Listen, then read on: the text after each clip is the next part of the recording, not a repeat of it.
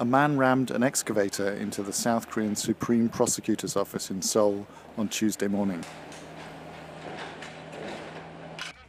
The man, who police said had the surname Chung and had driven from a rural area, said he was angry with a woman at the center of a political influence scandal who was being questioned by prosecutors.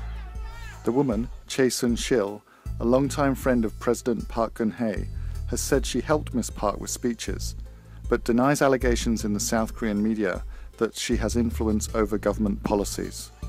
Ms. Che apologized before entering the prosecutor's office on Monday and remains in detention.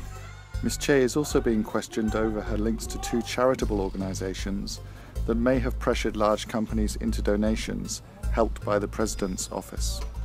In a bid to restore public confidence, Ms. Park announced a replacement for the Prime Minister and two other cabinet members on Wednesday.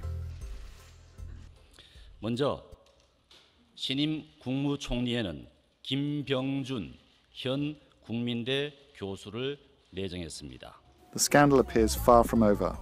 Opposition parties said they would block the appointment of the Prime Minister nominee and called for Ms. Park to reveal the facts over Ms. Choi's involvement in state affairs. Public anger at Ms. Park also remains high. Her approval rating in one opinion poll sank to a new low of around 9% on Tuesday.